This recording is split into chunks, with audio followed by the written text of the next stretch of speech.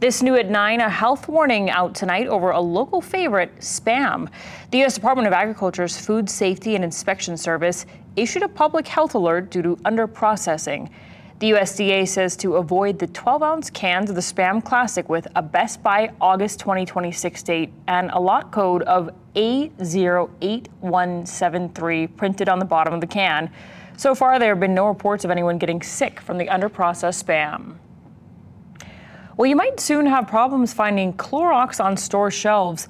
The company revealed today it detected unauthorized activity in some of its systems last month. Clorox immediately took action to stop the hackers, including reducing its operations.